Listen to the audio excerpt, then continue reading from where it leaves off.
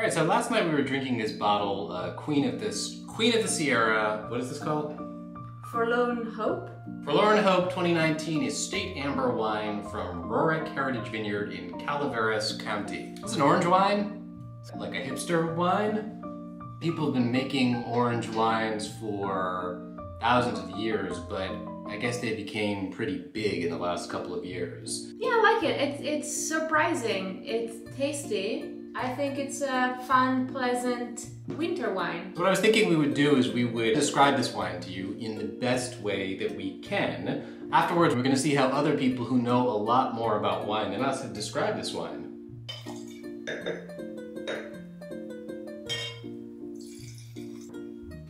Chin chin.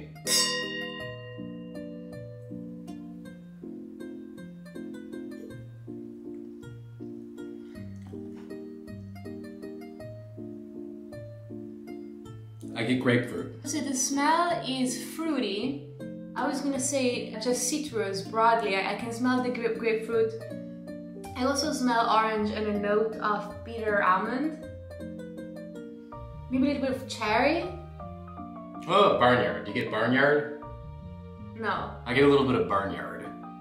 No barnyard? The flavor is a little earthier. It tastes maybe like a composting pile of hay. I get hay. Okay, we get hay and citrus. I get like an iron aftertaste, like a minerally water or soil. Yeah, this smells like a New York City fruit vendor on the outside. With the rotten wood a little bit, of the fruit crates. We got New York City fruit vendor, rotten wood. Citrus. Definitely hay. Can you smell the almond and cherry, or is it just me? For sure, almost like an amaretto. Amaretto is a little Italian cookie made from ground bitter almond and I think egg whites and sugar. They come in a little shape. They're hard and spongy. I like it. You can taste the different layers. They're not so smoothly combined, which is good and bad. Let's see what the professionals say. The wine hipsters love it. Ending the working week with a nice amber wine from California, a blend of Verdelo, Aparino, Muscat, and Chardonnay with 4 months skin contact, slightly cloudy, pale orange color, clean, youthful, medium plus intensity, nose of apricot, grapefruit, orange, pineapple, and wet slate. Dry, medium body, medium alcohol and high acid, medium plus intensity flavors of apricot, pineapple and grape, God, this is long. Pineapple and grapefruit on the smooth palate, leading to a medium plus length mouth-watering finish. Very good. Drink now or before 2025. People talk about white peach, cantaloupe, iced tea, mango, peach, hibiscus, low acid. All right, one day when the pandemic is done, I think we should go to Forlorn Hope, Queen of the Sierra Vineyards in California. Before 2025. All right, that's all for our wine tasting. And now we're going to get into uppers and downers, booze and caffeine. Cheers. All right, cheers.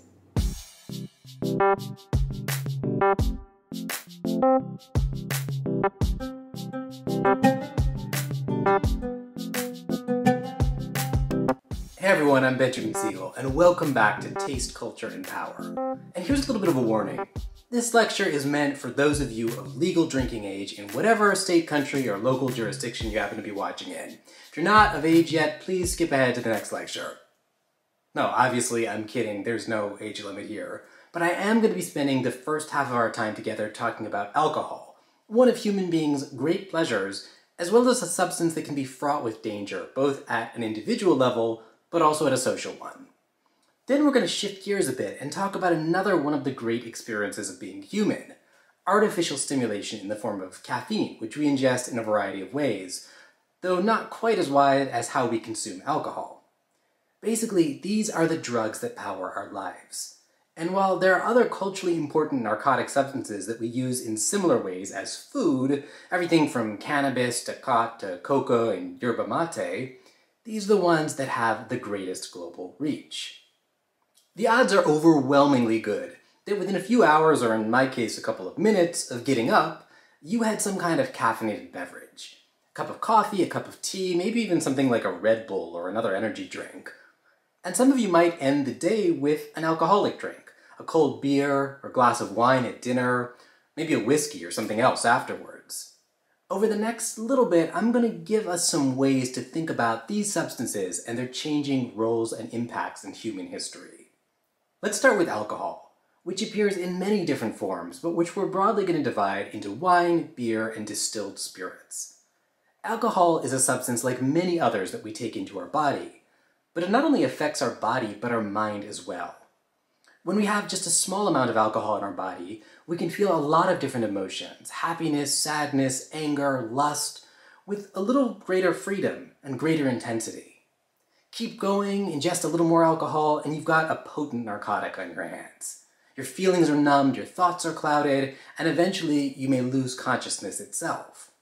Since the beginning of recorded history, humans have made use of that property of alcohol to liberate themselves from their usual and more controlled states of mind. At the basic molecular level, we can thank microscopic yeasts for wine, beer, and spirits. These yeasts appear absolutely everywhere. They're floating around us, they're on our skin, they're in the air, and they're responsible for everything that we enjoy that's fermented, things like kimchi or pickles. They break down food sugars and they turn them into alcohol. Yeasts make use of their capacity to produce alcohol as an evolutionary advantage to protect themselves against competition from other microbes. They basically eat up sugar and excrete alcohol as their byproduct. Alcohol is toxic to all living cells, including to yeast cells, but many species can tolerate at least a little bit of alcohol. When you feel a little bit of a buzz having a drink, that's a sign that yeasts have disrupted the normal functioning of your brain. But yeasts also have other qualities that actively transform the way that substances smell and taste. As they ferment a given sugar, yeasts produce other amino acids. They bring out fruity notes and they hide other notes. They can hint at the smell of coffee or vegetables, toast, lots of other things. They can also make things more nutritious. Yeasts can take fruit juice or cereal mash and synthesize new proteins and B vitamins from their sugars. So fermented drinks can take on nutritional qualities that the original product didn't even have. But beyond those chemical qualities, there's the work of a winemaker or a brewer or a distiller, and that's the work of human culture and genius. Any one of these culinary artists take wild yeasts and put them in his or her service, creating something that's beautiful and often delicious. You can make cheap wines and cheap beers and cheap spirits, and certainly a lot of what we drink around the world is pretty cheap and uninteresting. But you can also create flavors that are among the most sublime that humans can offer. Whether it's a Brunello di Montalcino from Tuscany, a juicy IPA from Treehouse in Charlton, Massachusetts, or a peaty Ardbeg Scotch, these are among humankind's most impressive creations. If you're someone who likes alcohol, you probably didn't immediately like it. Wine, beer, and distilled spirits are all bracing to drink, and they're almost the epitome of an acquired taste. But over time, you learn to pick out the qualities in a drink that make it enjoyable. You can also learn to appreciate the more ineffable ways in which flavor is produced from a place and its traditions, from certain plants and soils, the quality of a year and the weather that it had, even the souls of the humans who made it. So let's do a quick play-by-play here. When you think of wine, you almost assuredly picture fermented grape juice. But grapes are only one of the countless sweet liquids that you can ferment into something we think of as wine. Anything with a little sugar can be fermented. One of the oldest wine-like drinks in the world is called hummus, and it's made from fermented horse's milk in Central Asia. It's still produced today. Many ancient peoples used to ferment a mix of honey and water, and they called it mead. Ancient Romans drank grape wine, but also date wine and fig wine. And you could ferment apple juice, of course, and many Europeans did that and called it cider. And we sometimes speak of the rice wine traditions from East Asia like Korean soju or Japanese sake, even if those are arguably closer to a beer. But it's really grapes that are the stars of the show in the wine world, since the grape is uniquely suited to production as wine. It can be grown productively in different soils and in different climates. Grapes also have a ton of sugar in them, so yeasts have a lot to eat. They produce a ton of alcohol, and that can strip out other microbes. Grapes also have a great deal of natural variety, so you can make them even more diverse when you get around to fermenting them. In the modern world, grapes are by far and away the world's most popular fruit crop, and around 70% of all grapes produced are used to make wine. Winemaking is often talked about in complicated ways, but the process is really simple. You take ripe grapes, you crush them and release their juices. Then you let the grape juice ferment by letting those sugar-consuming and alcohol-producing yeasts just go to town, and you get something that we would think of as a new wine. Then you take that fresh wine and you age or mature it. You let the chemical constituents of the grape react with each other and with oxygen to make a new and more stable body of molecules. Those are the basics, but winemaking is an art, and you can spend a lifetime studying it and learning it. We of course distinguish in a broad sense between red and white wines, but we can also speak of orange wines, yellow wines, rosés, and many other broad categories. We also tend to name a wine based on both where it was grown and the type of grape that was used to produce it. Winemaking goes back to the beginning of time. The earliest firm record we have for the practice comes from western Iran, where archaeologists found residues of wine in the bottom of a pit from around 6000 before the Common Era. Around 3,000 years after that, wine was being traded regularly across the Middle East. Almost all of the first wines were red, but white wine came in time as well. Wines would be fermented in clay jars, graded and labeled, and sealed with mud to age. Many Egyptian pharaohs were buried with their favorite vintages of wine. Winemaking then spread to Greece and Rome, where it played an important role in religious rites, beginning with the cult of Dionysus, the god of wine. By 700 before the Common Era, wine was a daily beverage in Greece. It was made very strong and then watered down, and freemen and slaves had different grades of wine allocated for drinking. It took the Italians until around 200 before the Common Era to really learn how to make wine, but over the next several centuries, Romans became standard bearers in wine making. They discovered the different qualities of soil that produced very different types of wine, and developed airtight amphora that allowed them to age wine for many years. Along with the Greeks, the Romans used to use tree resins, salt, and spices to flavor their wines. The biggest winemaking development, though, was that Romans learned how to use the wooden cask by taking that technology from Northern Europe, and wood casks became the standard vessel for wine. They were lighter and less fragile, so it was easier to ship them, but the downside was that they were also vulnerable to air. It would take another 1,000 years until the invention of the cork that helped create both good vintages and wines that could age well. Winemaking fell into a period of uncertainty after the fall of Rome, but monasteries helped to keep the tradition of winemaking alive. Since wine was required for Holy Communion, monks were invested in the production of wine even in bad conditions. Over time, the center of winemaking moved northwest into France, and the wines of France, particularly Bordeaux, became the country's most important export. Italian wine really lost out in this period, since political fragmentation in Italy meant that it couldn't put the power of the state behind its excellent local wines. Let's talk a little bit about beer. In some ways, it's a little more natural to have a drink made from grapes. Grapes had the advantage of natural sugars in them, while grains from starch need to be broken down a bit before they're turned into something useful to ferment. There are also some real advantages to using grain as well. Grain grows quicker and more productively than grapes do. It's more productive than a grapevine, and so you can store it for a very long time and then turn it into a drink at basically any time of the year, as opposed to grapes, which you can only make into wine at harvest time. But of course, the flavors of a fermented grain are really different than those of a fermented fruit. Beer making is an ancient art, just like winemaking. And there's a lot of different ways to break down a starch into something fermentable. Inca women used to chew down ground corn and break it down with the enzymes in their saliva to make an early type of beer. In East Asia, brewers learned how to use a mold found on rice, Aspergillus orzae, and to use those enzymes to break down that grain into alcohol. In the Middle East, brewers just soaked grain in water, ground the grain, and then they heated it up a little bit. That process is called malting, and it's the foundation of all modern beer.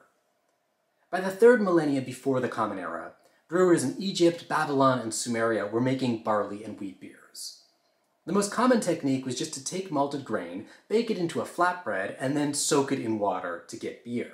Slowly, that technology moved through Western Europe and up to Northern Europe.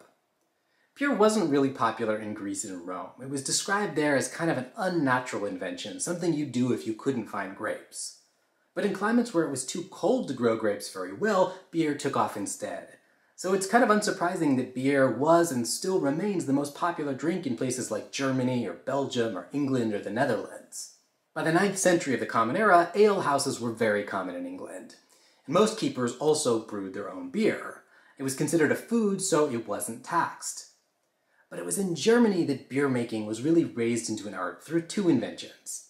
The first was the addition of hops, and the second was a new process of slow fermentation in the cold to help produce a new type of beer called lager. The addition of herbs and spices to beer wasn't anything new.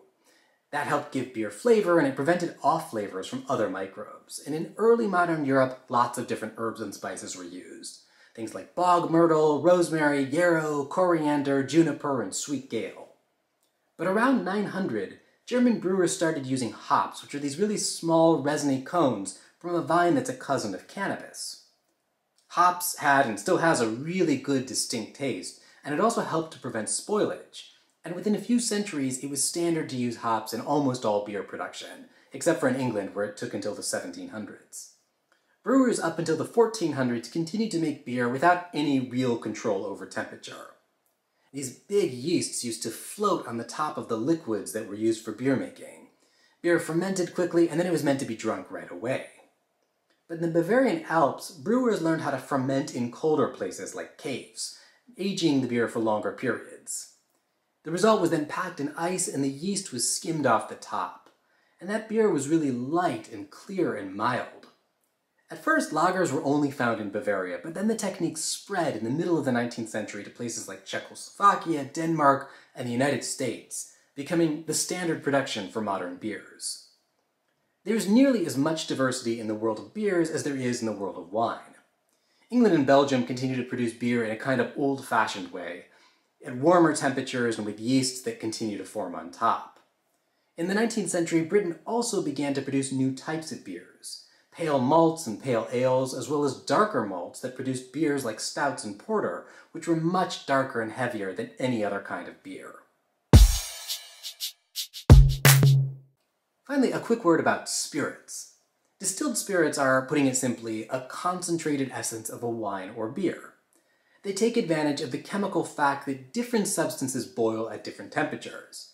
So if you heat a mix of water and alcohol, the alcohol turns into steam first. If you collect that alcohol vapor and cool it down, you get a more concentrated form of alcohol than what was in the original substance. There's actually limits to the amount of alcohol that you can produce through natural fermentation. When you get to around 20% alcohol, yeasts start to become toxic to themselves. So distillation gives you a way around that limitation. Distilled spirits, of course, are known for being strong. But they're also intensely aromatic and flavorful, and whether it's whiskey or gin or something altogether different, spirits are valued for those diverse properties. The distillation of substances is very old. We know that this was practiced in Mesopotamia with aromatic plants more than 5,000 years ago. Aristotle wrote about how you could produce drinkable water from salty seawater through a process of early distillation. But it was probably in China around 2,000 years ago that alcohol was distilled for the first time from grains like sorghum, making things that we'd recognize as baijiu today.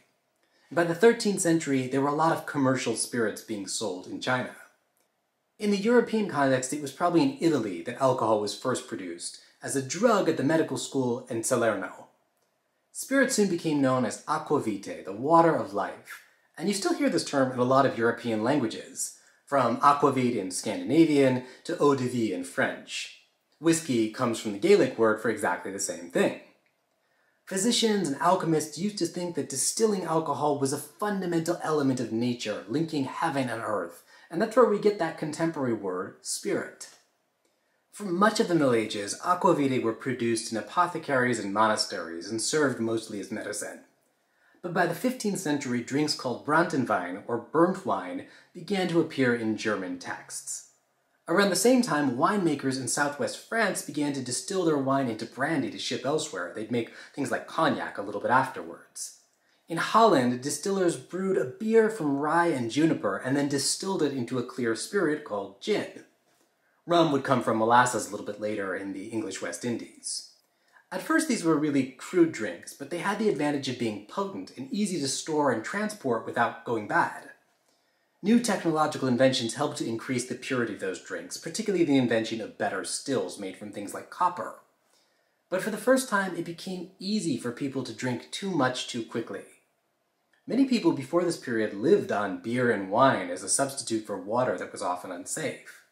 But distilled liquors didn't really serve that same purpose, and it's this period in the early modern world that widespread alcoholism first became prevalent. Let's build on this just a little bit. Alcohol is a pretty weak drug, all things considered. While some drugs require only milligrams to become potent or have an effect, it takes several grams of alcohol before we even start to feel it, so we can consume it in moderation without harm. But it can be addictive, and consuming large quantities of alcohol can certainly harm us. Alcohol disrupts systems and organs in the body, and then it has other nutritional effects that we don't want.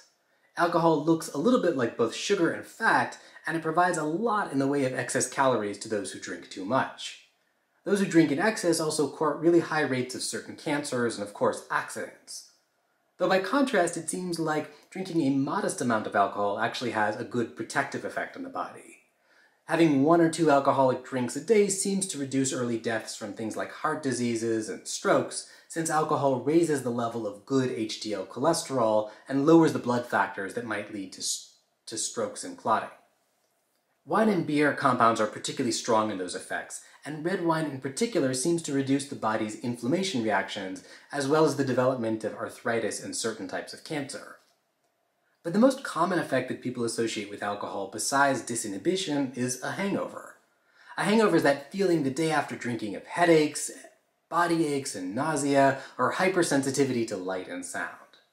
A body, while drinking, finds ways to adjust to high concentrations of alcohol, but the morning after it finds itself without the substance that it had the night. The best cures for a hangover seem to be to rehydrate the body through liquids, and maybe to take in a little bit of caffeine to tighten the blood vessels in the brain.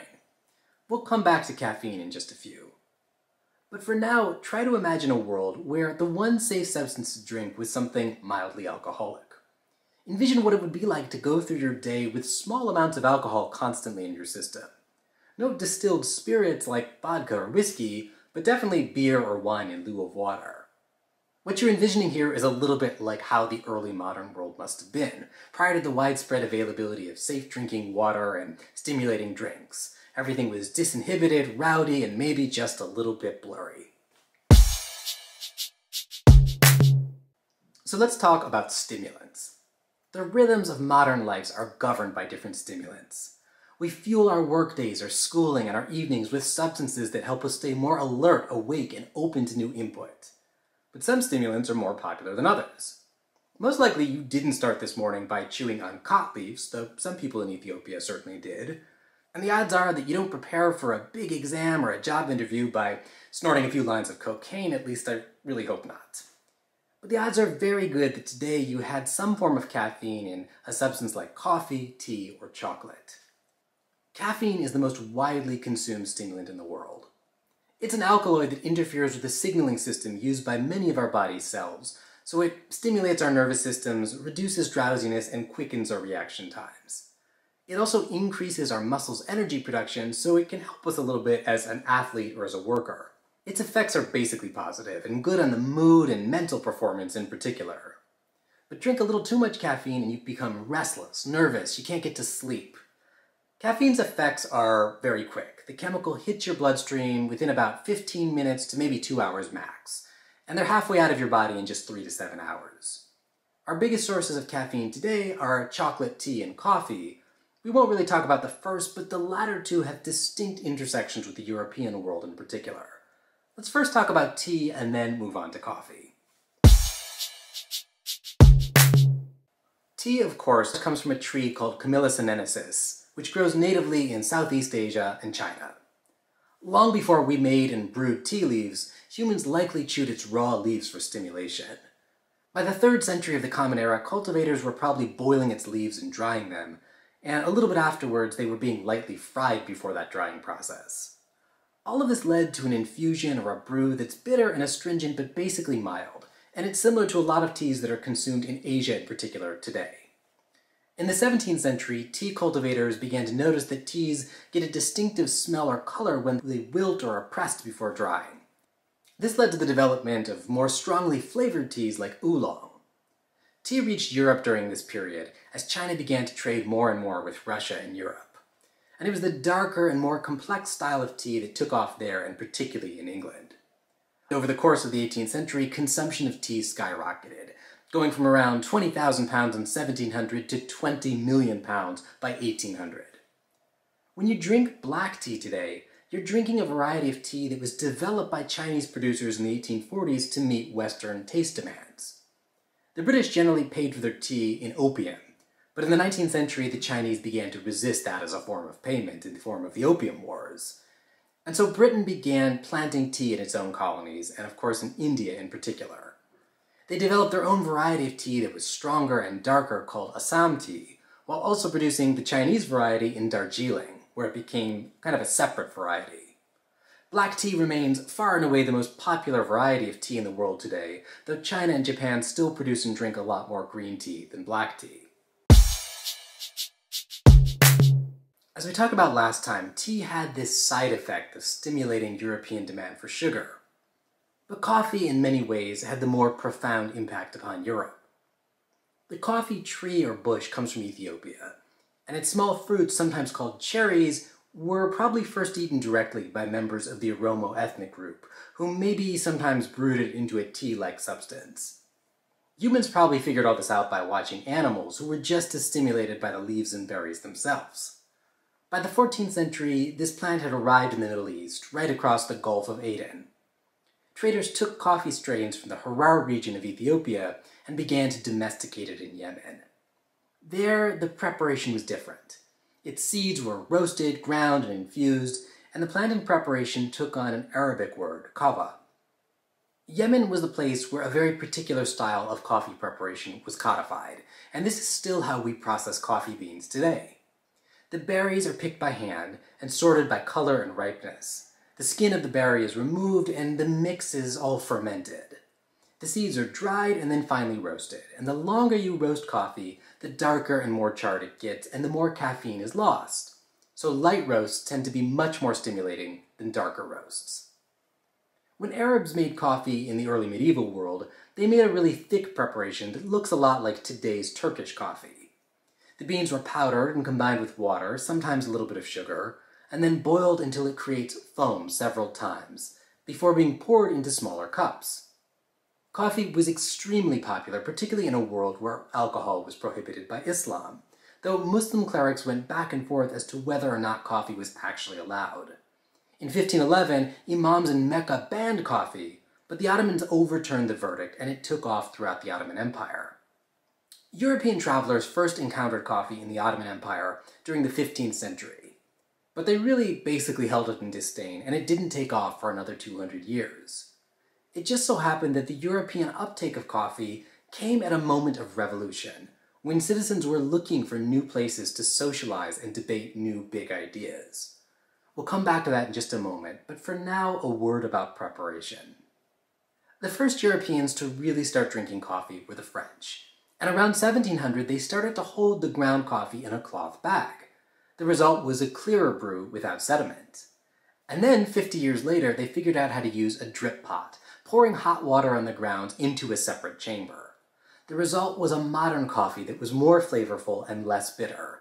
This was a beverage really suited to European tastes. Now, coffee began taking hold across Europe, and there was a new space for Europeans to consume coffee, the coffee house.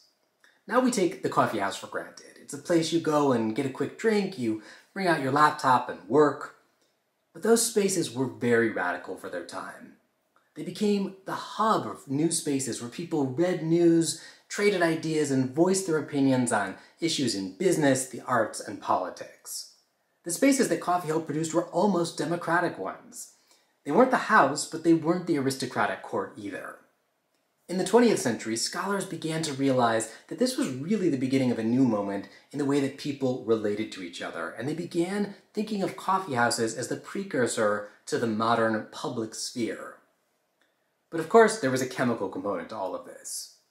Before coffee houses, people were meeting in alehouses or pubs, drinking beer or wine. Imagine a conversation on an important subject after a few glasses of weak beer, and then one after a couple of cups of really strong coffee. One of those conversations would probably be a little more stimulated, and so stimulants like tea and coffee began to transform Europe. Coffee houses, when they were first introduced to England in the 1650s, were neither entirely innocent nor just for coffee.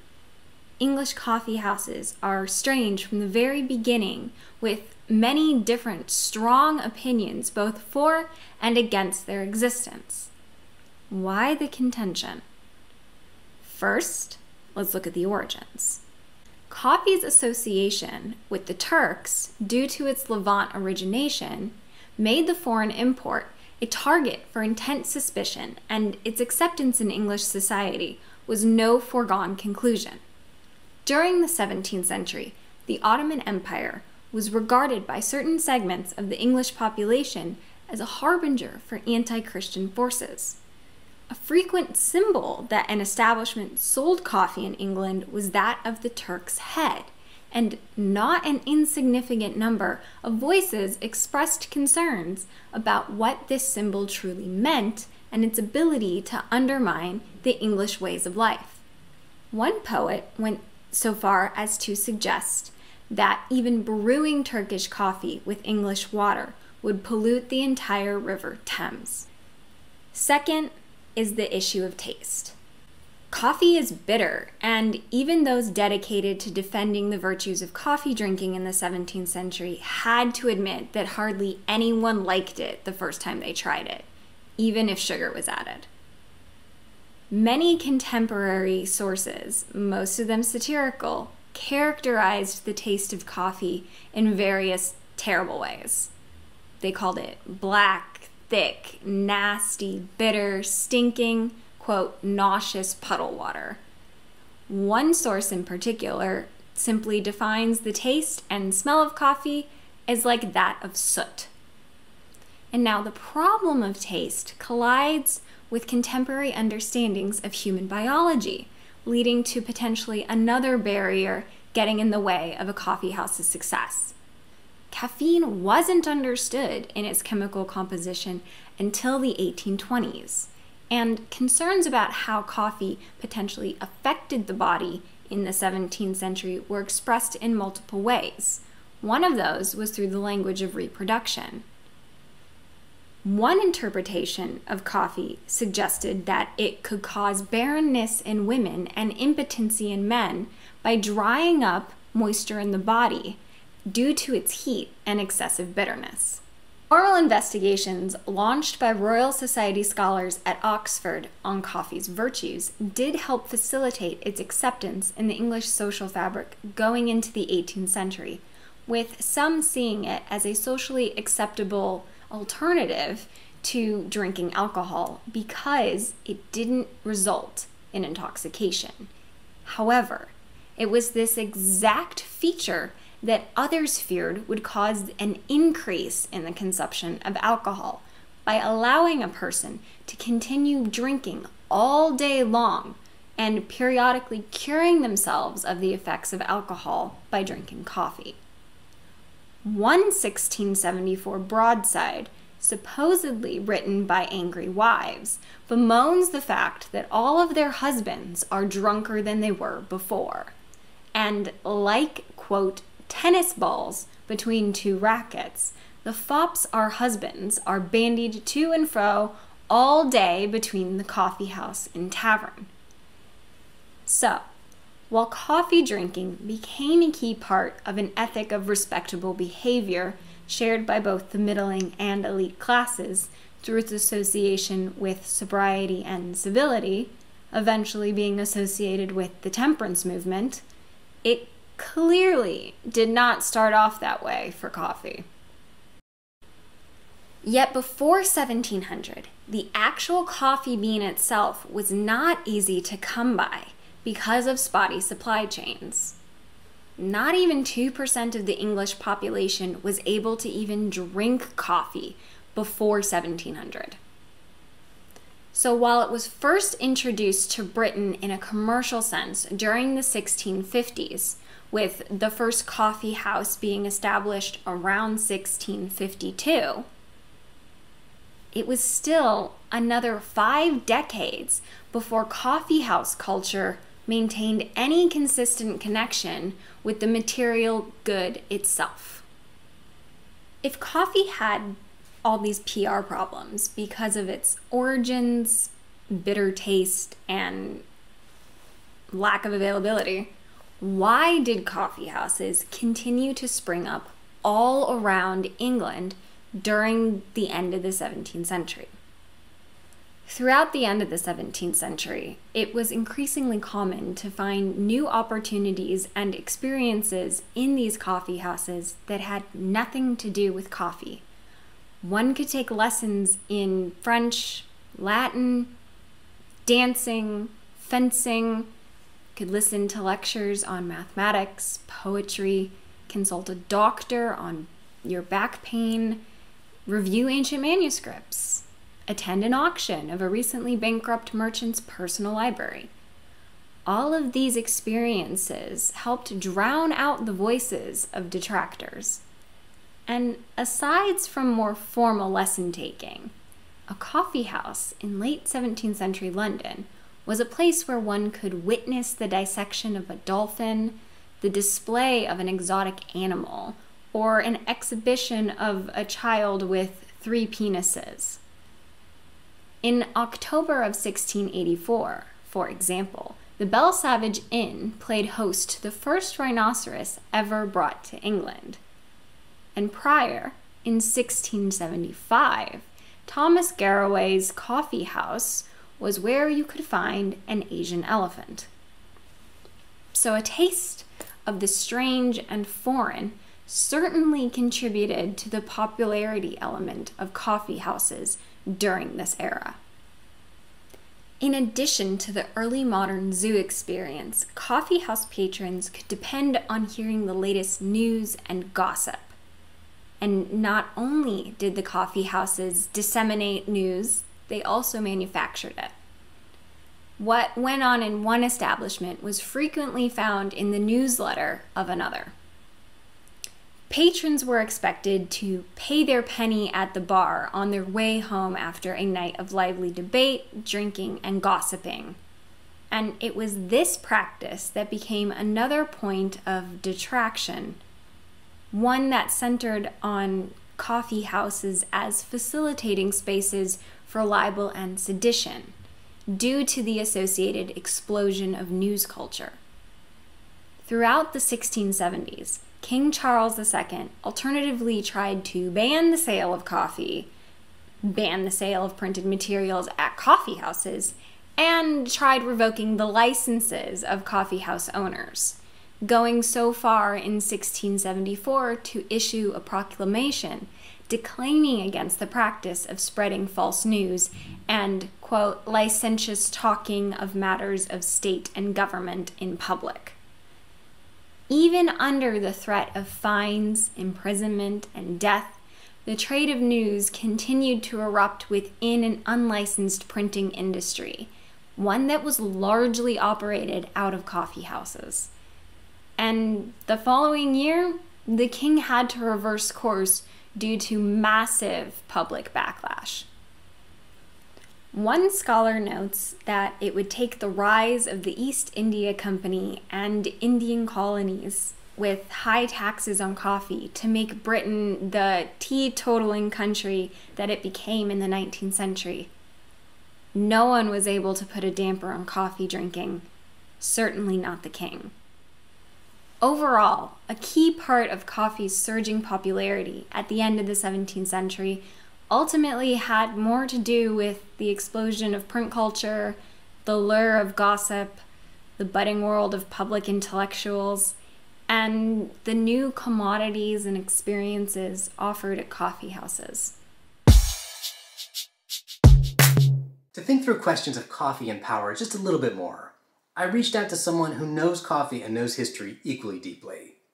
Professor Casey Lurtz of Johns Hopkins University is a historian of Mexico in global context, and her work explores the links between rural development, world markets, the environment, and economic ideas in the long 19th century. Her first book, From the Grounds Up, Building an Export Economy in Southern Mexico, uses the development of southern Mexico's coffee economy to explain how Mexican engagement with global markets was shaped by long-lasting local political and social structures. We had a great conversation about coffee and power, and here's some of what she had to say.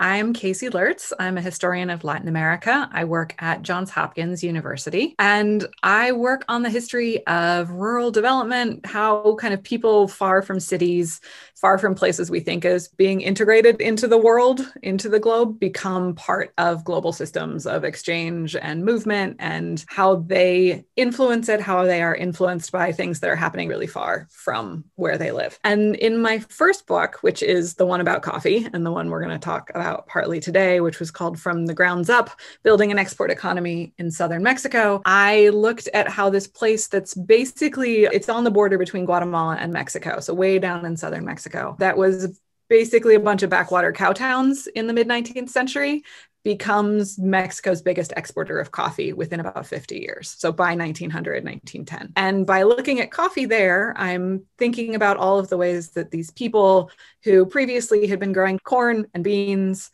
and maybe some cacao, maybe a little bit of sugar, maybe a little bit of cotton, start growing this thing that they don't really consume, coffee, because throughout history, coffee is basically grown by people for somebody else to drink. Most people who grow coffee don't end up drinking it themselves. And most of the coffee in the world is grown for consumption elsewhere. How they start growing this thing and how it lets them, at least in this case, keep a hold of their land, keep a hold of a little bit of autonomy, which is a thing that coffee still can do. It doesn't always do, but you don't need a lot to grow coffee. It doesn't take a ton of money. It doesn't take a ton of inputs. As long as you've got linkages to markets, and as long as you know that you're going to have your land, you can end up making a little bit of extra cash growing some coffee. So that's a sum up of the work that was in that book.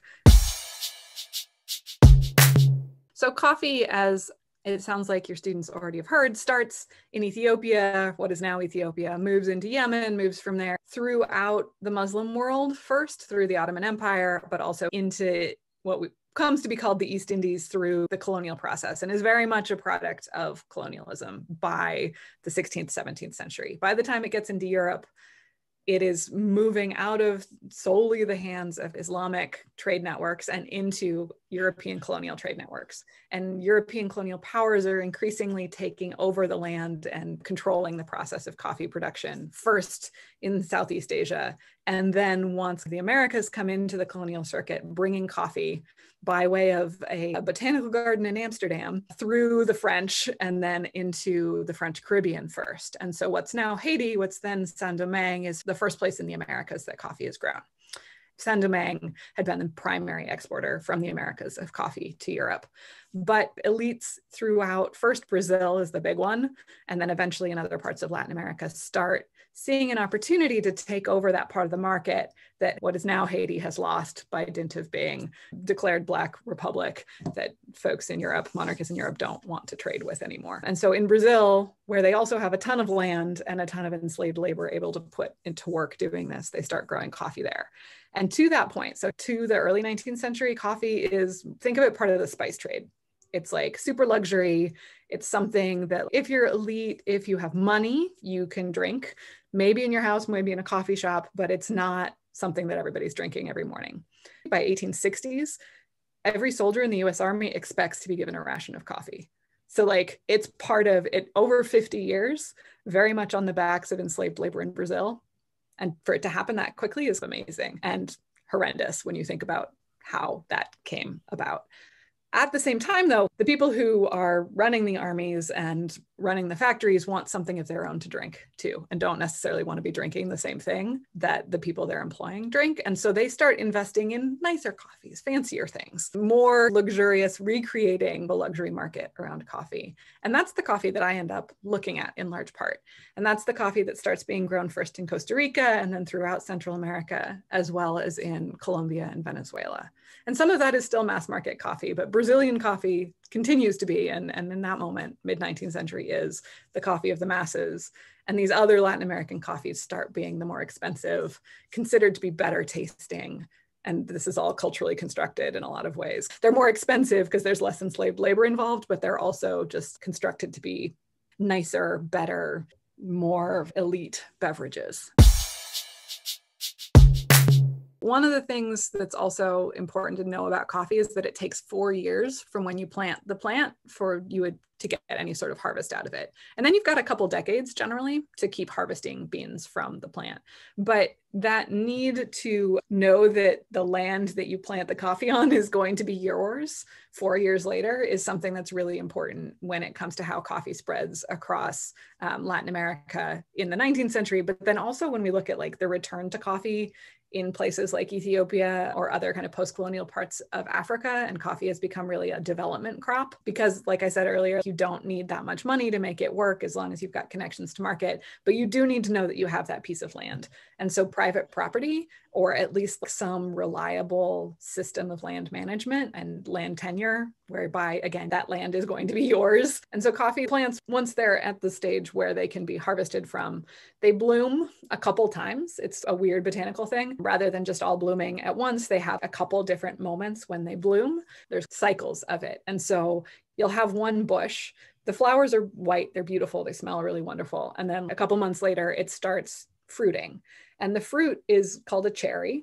And they're like little tiny, initially green fruits. They look not exactly like cherries, but imagine very small plums or something like that, that grow in clusters, but they don't all ripen at the same time. Even on one branch, it won't be that all of them are green and then they get darker and darker and then they turn this bright red when they're ripe. It'll be that like each branch, different beans are ripening at different times. And so this is where the labor part of it comes into things. You can either let everything ripen on the bush and then it starts to ferment in the fruit. And you end up with a lot of different flavors within each different bean, within each different branch, because things have ripened and then fermented and dried out at different rates. And so you get a really mixed bag of what things end up tasting. Or you can have enough people working for you that they go through and pick just the bright red cherries as they are ripe. And then they get processed right away. Either they're allowed to dry with that fruit still around them, or they get processed, wet processed, it's called, and that fruit is immediately washed off of the bean. And so the bean dries out absent that fruit around it. And those lead to different kinds of flavors. And the first one is called natural processing and has had a moment in specialty coffees, but those different processes cost different amounts of money, require different kinds of labor inputs, and then lead to different sorts of flavors also, and different kinds of gradations coming out of that also on the other end. And again, like you can do this all by hand. You can do the drying process that comes next on big patios out in the sun, or you can do it in machines that kind of tumble dry everything. Similarly with the packaging and the sorting and all of this sort of stuff, it can either be done on a real small scale by hand without much mechanical input, or you can mechanize much of this process aside from the actual picking of the beans itself. Unless you're like going to the farmer's market on a weekly basis and only eating from the farmer's market, mostly you are engaging with very large scale production and thinking about companies, corporate interests that employ a lot of people, maybe subcontract with a lot of small farmers, but generally the way we consume is based on really large scale production. And what I'm trying to argue is that all those subcontractors, all of the kind of people around the edges who start producing these goods as well, who find ways to grow them or work on these farms or work on these plantations, we also need to pay attention to, because they also shape the activities of those corporate interests, of those bigger plantations, whether we call them peasant producers, whether they're laborers, whether they're smallholders, whether they're communities that are growing these goods. They put constraints on the ways that corporate actors and the ways that plantations can operate. And even if they don't have a great deal of political influence at a national level in terms of capital, don't have a lot to bring to the table, they still, in their physical selves, in the ways that they use the land, in the ways that they are and aren't willing to work, make some space for themselves in shaping what this kind of production that ends up on our plates or in our cups looks like. And the other thing to think about with this is that all of these folks, whether or not they have a huge range of choices for what they're doing, they are selecting in often to the growth of some of these goods, so that there are ways in which we need to think about kind of the choices that people who we don't always think of as having choices to make are making about how they spend their tiny bit of money, how they apportion their little piece of land, and think about the ways that them choosing, in this case, to grow a little bit of coffee does in fact add up, because there are a lot of these people, a lot more of these people than there are corporations. And even if proportionally they're not producing as much, they still have a big role to play in shaping the overall nature of these different markets and these different modes of production that we're talking about. I actually don't drink a ton of coffee. It's weird. And it's not for moral reasons. And it's not for things that I discovered during my research. It's just that it makes me super jittery. And I'm already an anxious person. And I don't need that added boost most of the time. I like coffee. I drink it occasionally. And I try and drink it responsibly, ethically when possible, in part because of spending time down there, in part because that's increasingly how I try and approach my consumption. In writing this book and doing the research behind it, and increasingly trying to do more stuff around coffee with small coffee houses, with small coffee roasters, it's made me increasingly aware of the lack of transparency that is there in most of the ways that we drink coffee, and where it's really hard to figure out where that, if you're buying specialty coffee, where that $16 that you're spending on a bag of coffee, or that $5 that you're spending on a latte in a coffee shop, who's actually getting that money. And very little of it, even in fair trade, is actually making it back to the people who are growing the coffee. Coffee as a commodity is really fascinating. It's, after petroleum products, the most traded thing in the world. But unlike petroleum products or sugar or cotton, there's no scientific measure that dictates the value of coffee. It's all about taste. It's all about what we decide that we like, or what somebody else decides for us that we like and wants to sell us. So it's all about taste, which is, again, very culturally constructed, very much about what you grow up with, what you're introduced to, when you're introduced to it, what context you're introduced to it in, how much time you spend with it, all of this sort of thing. Good coffee is so subjective and is so based on what you yourself like, and you should feel fine with that. I drink milk in my coffee. If you put a lot of sugar in it, whatever, it's fine. That's a personal taste thing. But the ethical part of things is increasingly, there are more places that are trying to be transparent about it, but it's also can be really hard to figure out if what you care about with regards to the ethics of what you're consuming is actually being followed through on. Historically, globally, Americans have access to very cheap food. And so it feels really uncomfortable to spend money on things like this. But if you have the resources to, looking into who is willing to tell you what their relationships are with the people who are actually planting and growing the coffee, what those places that are growing the coffee look like in terms of the employment that they're engaged in terms of kind of the sustainability environmentally of what they're doing, and then being willing to pay that bit extra, as long as you can try and know that it's going back, at least some of that extra cost is going back to the people who are actually growing the coffee, is the way that I try and approach it now. I am not always successful. I'm at my in-laws, so there's definitely some Starbucks coffee in the cupboard right now, but it's also made me feel okay about not drinking as much coffee, because when I do, I want it to be good coffee and coffee that I feel good about. I would encourage people, I know that like counterculture coffees, a lot of coffee shops now, third wave, fourth wave coffee shops offer what are called cuppings.